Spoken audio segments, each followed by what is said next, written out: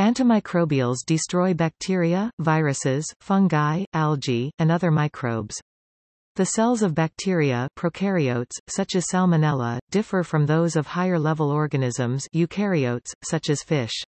Antibiotics are chemicals designed to either kill or inhibit the growth of pathogenic bacteria while exploiting the differences between prokaryotes and eukaryotes in order to make them relatively harmless in higher-level organisms. Antibiotics are constructed to act in one of three ways: by disrupting cell membranes of bacteria, rendering them unable to regulate themselves, by impeding DNA or protein synthesis, or by hampering the activity of certain enzymes unique to bacteria. Antibiotics are used in aquaculture to treat diseases caused by bacteria. Sometimes the antibiotics are used to treat diseases, but more commonly antibiotics are used to prevent diseases by treating the water or fish before disease occurs. While this prophylactic method of preventing disease is profitable because it prevents loss and allows fish to grow more quickly, there are several downsides. The overuse of antibiotics can create antibiotic-resistant bacteria. Antibiotic-resistant bacteria can spontaneously arise when selective pressure to survive results in changes to the DNA sequence of a bacterium, allowing that bacterium to survive antibiotic treatments. Because some of the same antibiotics are used to treat fish that are used to treat human disease, pathogenic bacteria causing human disease can also become resistant to antibiotics as a result of treatment of fish with antibiotics. For this reason, the overuse of antibiotics in treatment of fish aquaculture, among other agricultural uses, could create public health issues.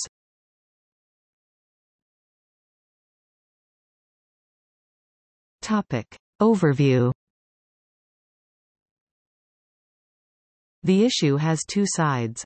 In some foreign countries, clean water supplies for aquaculture are extremely limited.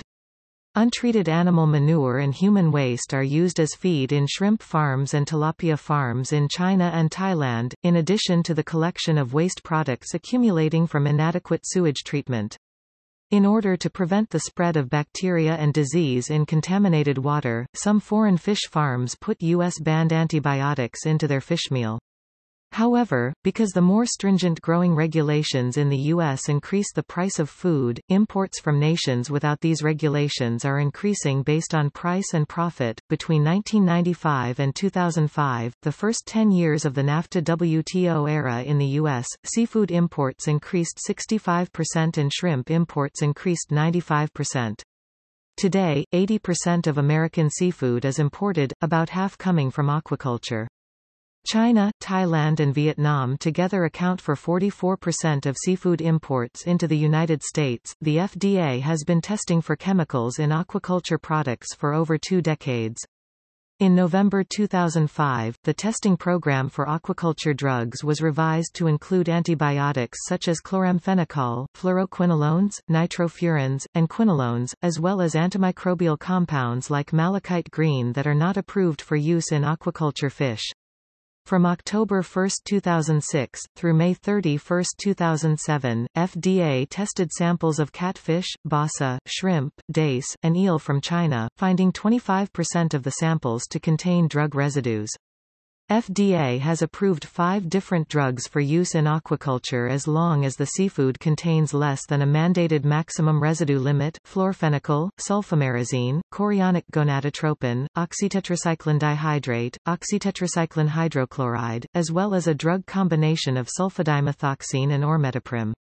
FDA has approved 2 drugs, formalin and hydrogen peroxide, for which it has not set a tolerance. The FDA now enforces regulations in the U.S. requiring testing of certain imported products for antimicrobial agents under Import Alert 16-131. The Import Alert provides that the use of antimicrobials during the various stages of aquaculture, including malachite green, nitrofurans, fluoroquinolones, and gentian violet, may contribute to an increase of antimicrobial resistance in human pathogens, and that prolonged exposure to nitrofurans, malachite green, and gentian violet has been shown to have a carcinogenic effect.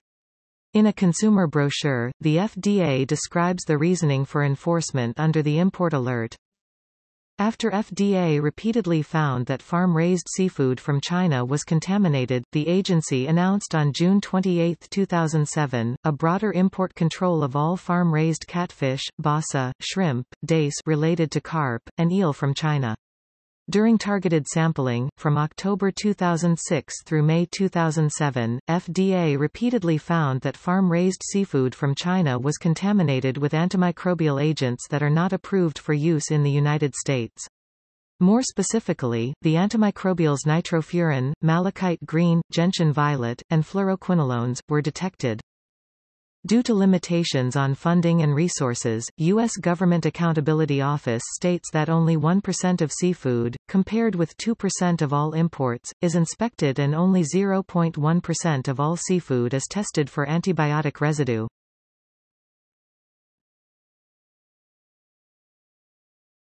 Topic. Example antimicrobials.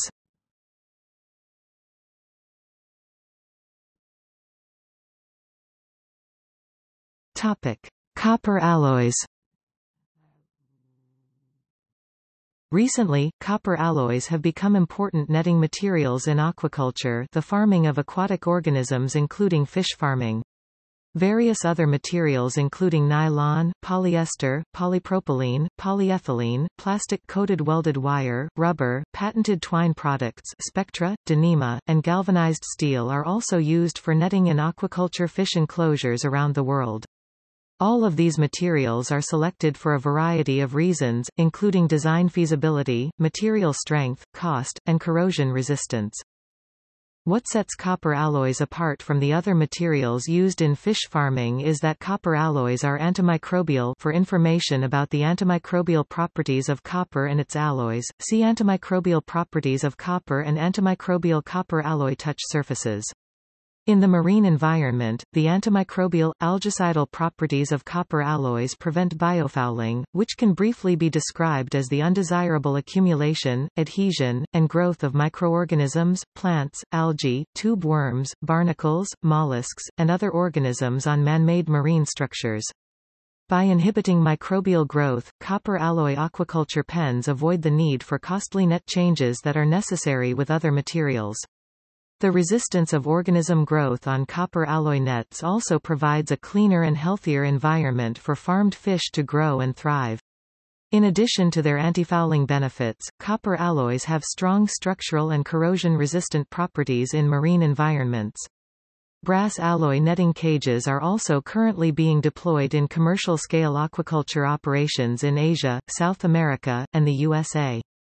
See antimicrobial properties of brass. Topic: Methylene blue. Methylene blue is used in aquaculture and by tropical fish hobbyists as a treatment for fungal infections.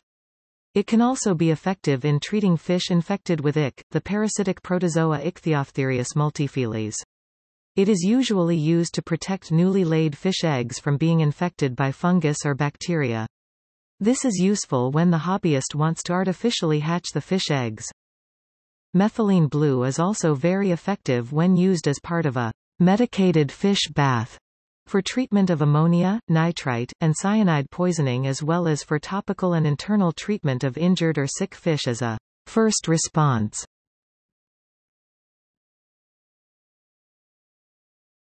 Topic: Ozone. Ozone is added to seawater and used for the surface disinfection of haddock and Atlantic halibut eggs against notavirus. Notavirus is a lethal and vertically transmitted virus which causes severe mortality in fish. Haddock eggs should not be treated with high ozone level, as eggs so treated did not hatch and died after 3 to 4 days.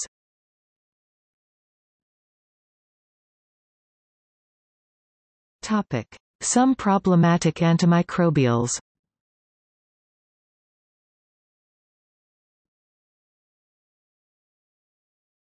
Topic: Malachite green. In 1983, the FDA banned the use of malachite green in aquaculture. Toxicity studies have shown that this chemical can have serious toxic side effects. Malachite green is not actually an antibiotic, but has antibiotic properties. Malachite green is somewhat stable within the environment and, therefore, is detectable in fish that were treated with the chemical at some point even after treatment has discontinued.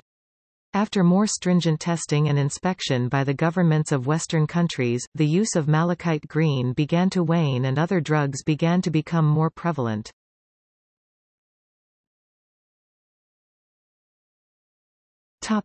Chloramphenicol. While the U.S. has tested farm-raised shrimp for chloramphenicol since 1994, over the last decade the FDA developed a more sensitive testing methodology and changed the levels of detection for chloramphenicol in response to increasing discovery of traces of chloramphenicol in imports. In response to the U.S. discovery of chloramphenicol in imported shrimp and subsequent increased testing sensitivity, the use of this compound in aquaculture began to decrease.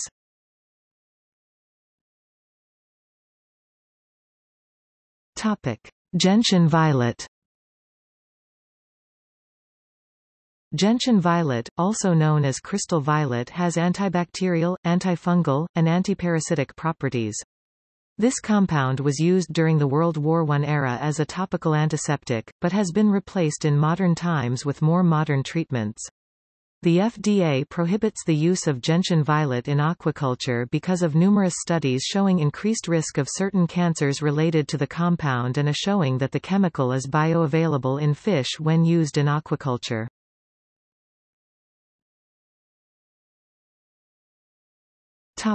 Nitrofurans. Nitrofurans are broad-spectrum antibiotics, being effective against gram-positive and gram-negative bacteria. In 1991, the FDA withdrew several approved food animal nitrofuran products as a result of research showing nitrofurazone, one of the nitrofurans, can produce mammary tumors in rats and ovarian tumors in mice. The FDA also concluded that some people may be hypersensitive to this product. The FDA states, "Absolutely, no extra-label use of the nitrofurans is permitted in any food animals, including seafood." The FDA currently detains certain seafood imports without physical examination due to nitrofuran use by the producer.